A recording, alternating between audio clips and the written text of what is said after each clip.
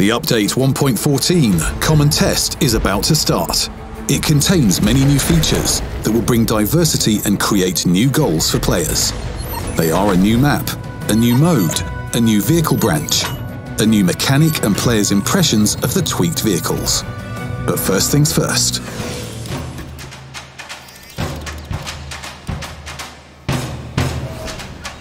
The map with the working title Japanese Port has been in development for quite some time.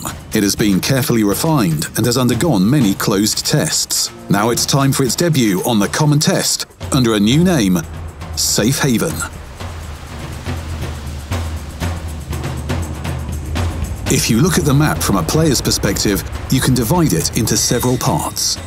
The green area is where most vegetation is located. There are hills and a bridge connecting the east and west of the map. These combat areas will perfectly suit skirmishes between quick and maneuverable vehicles, which use terrain folds as cover. The port part of the map includes a bay, repair quays, trading piers, docked ships, and many cargo containers that create cover for positional firing. Also, there's a hangar for maneuverable heavy tanks with a sturdy turret through which they can perform flank attacks and which is protected from artillery fire. In addition to these clearly noticeable areas, there's something that is hidden but carries significant strategical importance: a network of tunnels under the port. This network connects all parts of the maps and is an excellent cover from artillery. The main purpose of this location is to provide the means to get behind enemy lines. That's why battles for the tunnel are unavoidable. Safe Haven is a map that will let players experiment with new tactics, as well as use the familiar ones.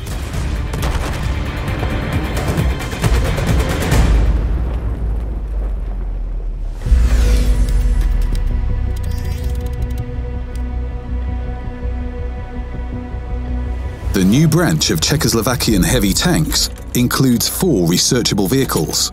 It branches off the Tier 6 medium tank, and the first vehicle is the VZ-44-1. It has pretty good dynamics with decent armor for its tier. Its gun is reminiscent of that of a medium tank, but with good damage per shot. Tier 8 is occupied by the TNH-105-1000. The vehicle is better armoured, mainly due to the screens on its turret. It's also the vehicle with the main feature of Czechoslovakian heavy tanks, the choice of 2 great guns. Depending on your playstyle, you can select either a 2-shell autoloader or a cyclic gun. The Tier 9 TNHT VZ-51, in addition to this feature, also has stronger armour and has more comfortable gun handling. The crown of the Czechoslovakian branch at Tier 10 is the VZ-55. Visually, it's similar to its predecessor, with elements of Soviet tank building, but logically it has better characteristics. The armor of the turret has been bolstered with screens.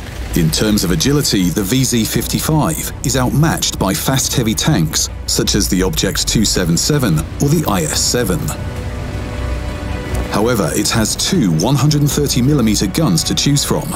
This brings it the individuality that will be the envy of many heavy tanks. A vehicle with 2 effective playstyles gives choice to the player.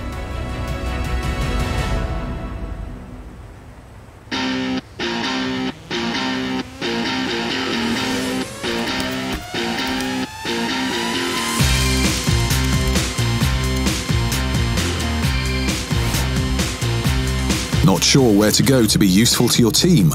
We have a solution for you: a new topography training mode.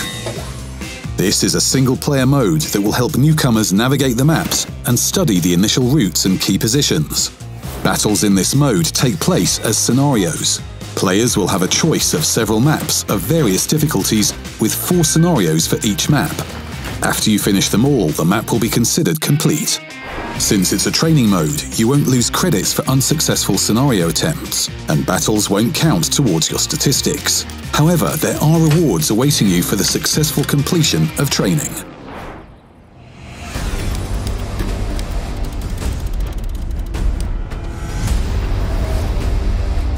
We continue setting the characteristics of premium vehicles to update them for the current realities of random battles. The American Mastodon, the T-34, now has more comfortable gun handling and better maneuverability. This will make positional skirmishes easier for it and won't let it be easy prey for quick vehicles. The AMX-CDC will cause damage from distance more confidently due to improved aiming time and gun stabilization, while the increased reverse speed will let it avoid unnecessary damage when firing from behind cover. The next 4 medium tanks, despite being of different nations, have an American background. They also have something in common in terms of gameplay, which is why they got adjustments of a similar nature: more comfortable gun handling and, in some cases, increased firepower. Finally, the following 7 vehicles with preferential matchmaking have a common armor penetration value with standard shells, 186mm. So it was logically changed for all of them. Currently, this parameter has been increased by 10mm, which makes firing at enemy weak spots a bit easier. Although you still need to aim properly there.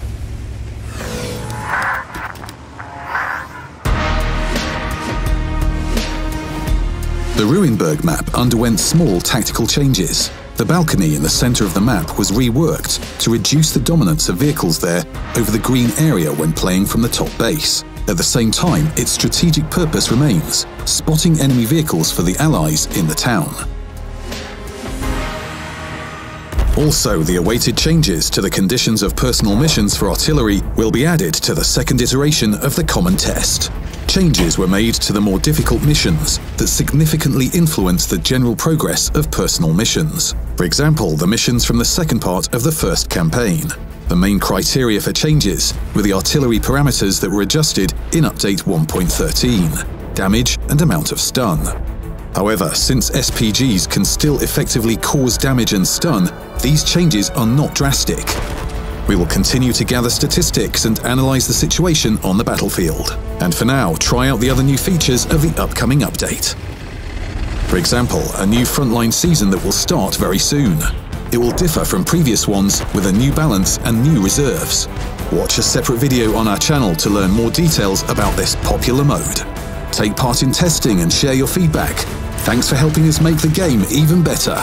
Good luck on the battlefield.